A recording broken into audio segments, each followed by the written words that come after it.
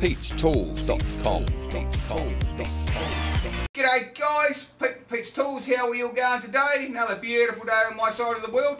Hey, I've had a couple of emails from you fellas. You want to know what sort of compressor should you buy when you first start out, you know, just for the home workshop, just mucking about. Do you want a direct drive one like this or a belt drive one like this? Anyway guys, same as usual, if you like my videos, subscribe, drop me a like, drop me a comment, come say good day in the comments if you want. And I'll just show you the difference guys, because either one of these could suit your needs. Anyway, let's get on with it. So first of all guys, let's have a look at the old direct drive one. All pretty simple really. This is 2 horsepower. It says it's 2 horsepower, I got my doubts, but anyway, that's what it says on the tin. It's 2 horsepower and it's 24 litres. So that means that this can hold 24 litres of air in this tank under pressure. And the pressure can be anything from about 100 to 120 psi. This is, I think, set at about 110, something like that. But you won't get 110 psi for the whole 24 litres. Once you get your 24 litres filled up into the tank here, the air just will start to bleed out. That's why you have a regulator here. I'll show you that in a minute guys. So here we have the other side of it guys. It's just got a little air filter on here, and it's got your motor here, and it's got your compressor pump in here. So this is all in one, like it's direct drive. So in other words, the motor's in here and the compressor pump is in here. Whereas this one guys,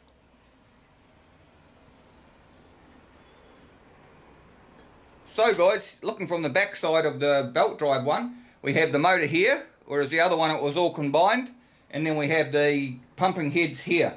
If you remember on the other one I showed you, it had a little pumping head and then it had the motor. Well, this is totally separate. This has actually got, instead of 1 pumping head, it's got 1, 2, 3 pumping heads. It's got a cast iron block for the pump and the pistons to go up and down, because this is a 3 piston pump.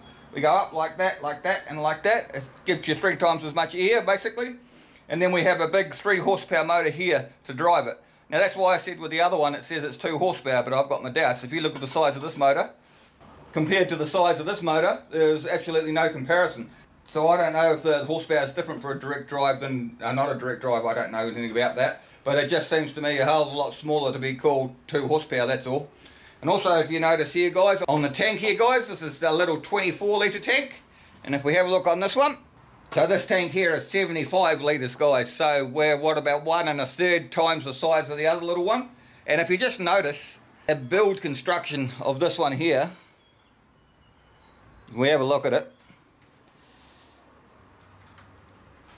And then you look at the build construction of this one here, you'll find that there's absolutely no comparison. This one here I can lift no worries at all. You can chuck it in the back of your car and do whatever you want with it, because it's mostly made of aluminum. All these are aluminum parts. Like I say, it's only got 1 little aluminum pump in here, and it's just got a little motor in the back here and a tank, much like the other one, but the other one is just like this on steroids. Now if I try and lift this one guys, you got 2 shows, no show and shit show. It's probably weighs 75 kilos, whereas the other little one you'd be lucky if it weighed maybe 20 kilos. This is just a bigger build, bigger, gruntier build. But mind you, the price is a lot different as well. So I'm not saying that this is better than the other one. All I'm saying is you've got to have the right machine for the right job that you do, and that's all guys. So whether you buy a direct drive or a belt drive machine guys, they're much the same with the controls. You have your on off switch here. You've got like a gauge over here that tells you the pressure in the tank, and you've got a regulator gauge here. Now the regulator, you turn this up and down, and the needle goes up and down, because just because you got 150 psi in your tank down here doesn't mean to say that you're going to get 150 psi to your gun, because sometimes you don't even want 150 psi, because if you're using like air tools and that sort of stuff, most of them run on about 80 or 90. So what you need to do is back this down to 80 or 90 or whatever it says that your tools run on, and then what that'll do is limit the poundage that's coming out of your tank at one time. So there may be 150 in here, but you only get 80 or 90 or whatever you set it to coming out of there. So that's how that works guys. But it's the same on the little one and the big one, exactly the same thing. Anyway guys, there's also another way I reckon you can tell what sort of compressor you've got. Turn it on and listen to it. These make about the same amount of noise, but they're a totally different noise. Here, I'll show you. We've got my big belt drive one here.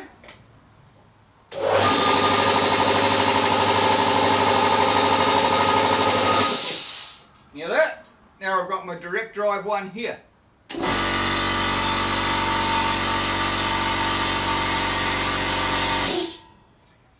Here, this one here sort of goes ka-chunk, ka-chunk, ka-chunk, ka-chunk, and you can hear it sucking up the air.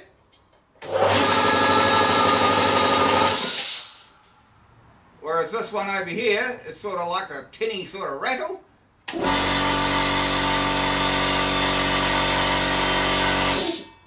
Anyway guys, in my opinion, this one's easier to listen to than this, because this here sort of gets to a high pitched squeal, and this here also runs a lot hotter than this one here, because it's a lot smaller of course. And if you're trying to pump a lot of air with this little one here, like you're trying to spray paint or something, then it ain't going to work, because it just gets hot and then it'll just automatically cut out on the thermal overload. Whereas this has got a lot more grunt to it. You can keep on going and going and going before it'll cut out. So like I say guys, it's not that I'm saying one's better than the other. They both have their uses, and they've both got really, really good uses. Like say for argument's sake, you got a little one like this, a little direct drive one, and you want to do some stapling or some nailing or whatever, and you're just using one of these small guns. I mean, this little compressor here will run this all day. No problem whatsoever. You might have a bit of an issue if you want to start spray painting your car and you want to spray paint like long lengths, or you want to do it for an hour and a half or something on the end, then this one here is going to struggle to keep up, whereas this one here is designed to do that. So that's just horses for courses guys. Whatever you want to do, get the right machine for your job. Easy peasy, lemon squeezy. But once again, you get what you pay for. This one here gives 3 times the air of what this does, but this one here is 3 times cheaper than this one. So there you go. Like I said, horses for courses. So guys, that was everything you didn't want to know about compressors, belt drive or direct drive. So there you go. Anyway guys, same as usual, like my videos, subscribe, drop me a like, drop me a comment, come say good day in the comments below and we can have a bit of a yarn. And we'll see you next time, eh? And good luck with your compressing. Yeah! Pete'sTools.com